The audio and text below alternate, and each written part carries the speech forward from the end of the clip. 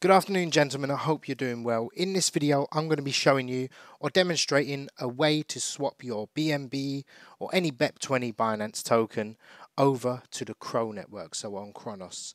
Now, Kronos has been doing pretty well, and a lot of people from BSC are moving over.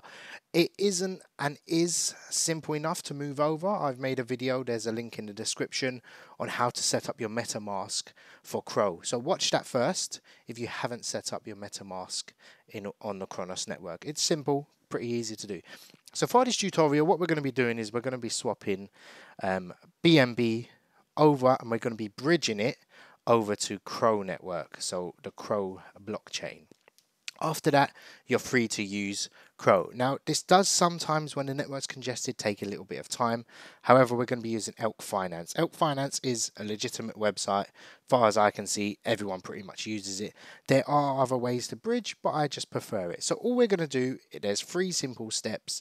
We're going to swap BNB to Elk, and we're going to use Elk to bridge over to Kronos, and then we're going to swap Elk for CRO.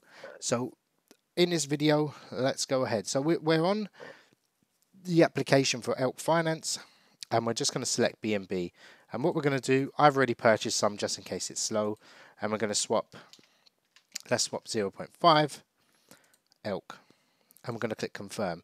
You must make sure you're on the Binance network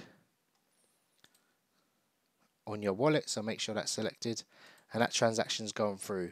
So I should, in theory, as soon as this pending has cleared, I should have my Elk, which has been swapped. Elk is just a regular token, so that's gone through.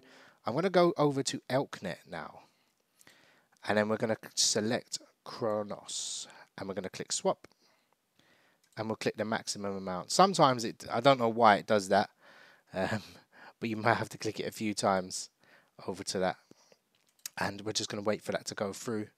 And then we're going to select, let's select 15, and we're going to transfer that now. Yep, so that's bridging over, that's changing your Elk over from BSC to CRO.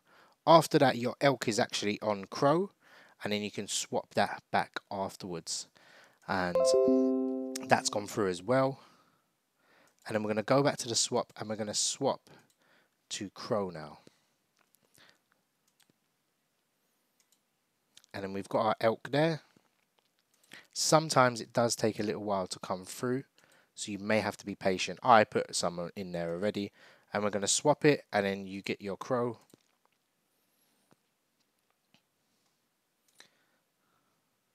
And then that's gone through. So now you should have, in a few seconds,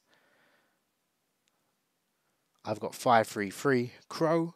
In a few moments we should have a little bit more in there as well. So that transaction's gone through, so 533, and we can have a little look, see what we've got, and we've got 549 now. So it's pretty much simple enough. You've got CRO in your wallet, you can swap over from BSC onto that, and the Elk came through that we just swapped just a few moments ago as well. So I hope this video has been helpful. Once that's done, you're pretty much set to go, and you can purchase any CRO token you like. Thanks for watching. I hope it's been helpful, and take care.